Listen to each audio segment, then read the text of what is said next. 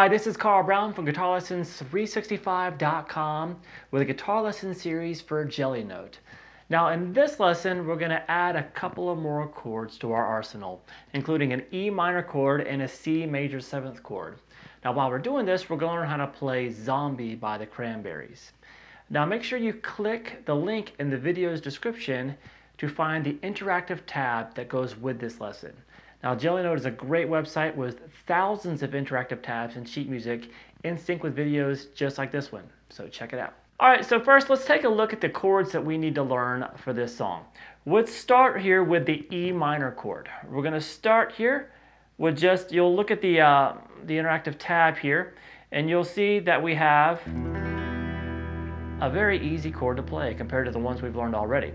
It just requires me to do the low E open, or we start at the high E open, open B, open G, 2nd fret on the D, 2nd fret on the A, and the low E. So with that, we have our E minor chord. Now I'm going to go to the 2nd chord in the progression, and you'll see that it's a C major 7th chord. So what is that? Well, it's just the C major chord that we've already learned. All you have to do now is pick up your 1st finger.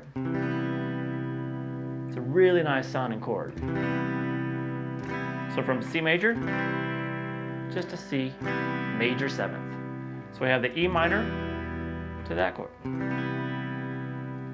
All right, now we're not going to really worry about the names of the chords from here on out. Now what we're going to do is we're going to take these 2 fingers, and you'll see the next chord we're going to move up 1 string each. So now it's the 3rd fret on the low E string, and then the 5th fret, the 2nd fret on the A string, or the 5th string. So we have this. So it's kind of like that G major, but we're going to have the high E string open there. So technically you could call that a G major 6th chord. And now we get to the easiest chord to play in the song, yet the hardest to say. So all it's going to be is this 2nd fret on the low E string, and all the other strings are open. Now you'll see this thing analyzed many different ways. Trust me, they're not analyzing when they play it. They just thought it sounded cool to have all the strings open and the 2nd fret there. So you could really call it is a D13 chord, or a D major 13th chord, or a D dominant 13 chord with F sharp in the bass. So basically 1st inversion. But that doesn't matter. So it's really, we're just trying to get some basic chords underneath your fingers. So, and that one's really easy to play. So we'll start here, E minor, C major 7,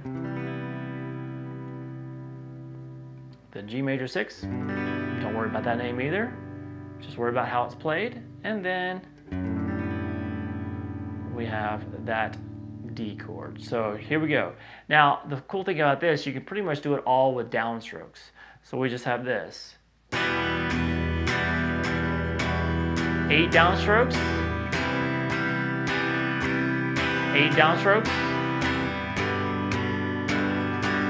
8 downstrokes, and 8 downstrokes, and repeat.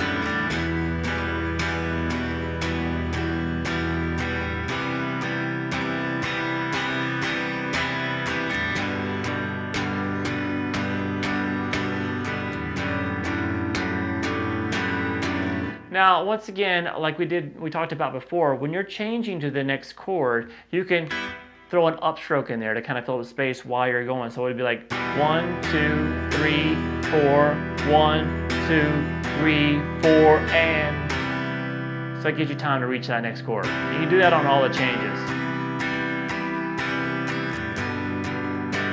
You'll hear them do that on the recording as well. Obviously they kick in some distortion.